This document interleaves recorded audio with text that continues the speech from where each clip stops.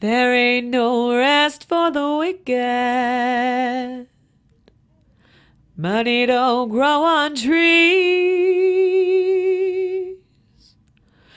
We got bills to pay, we got mouths to feed. There ain't nothing in this world for free.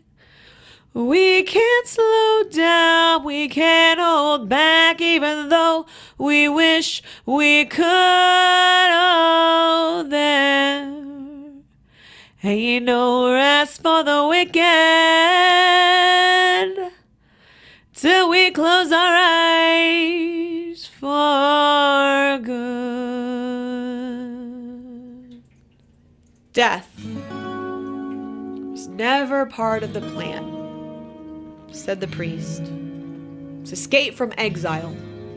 That's why we call it sleep instead.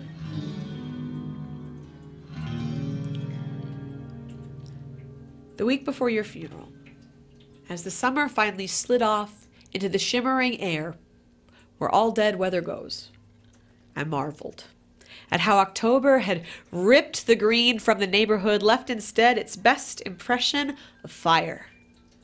I took small branches from the front yard, leaves lit red and yellow, soft like dog tongues, and stuck them in vases all over the house.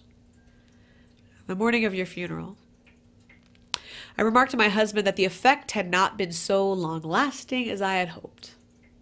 The fireplace mantel was a small yard in need of a small rake, and in every vase was a skeletal hand. And I said, "All the leaves fell off." And he said, "Yes, dear, that's why we call it the fall. You can thank our proximity to the sun, but everything changes. The universe is expanding. Did you know, where you are now, that the universe is expanding and the sun is just limping along towards supernova, and when it gets there, it's gonna roll all over this solar system like a ball of dough becoming a tortilla, spread like your wife's arms over your coffin, like a mother bird, like someone just trying to carry you home. And I wonder if you will see it. The sun finally scorching the earth, making ash mannequins for a new Pompeii. Forest fires always make for the greenest beginnings. So, do you believe in Armageddon Spring? Death was never part of the plan, said the priest. It's why we call it sleep instead. We sleep until the trumpets shout. Until then, we live in exile. That's why we call it the fall.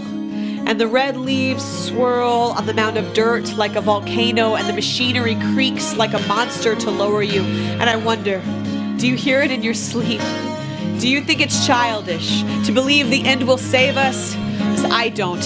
As the sun is coming, filling up orbits like wedding rings, I wish that I could ask you, are you excited?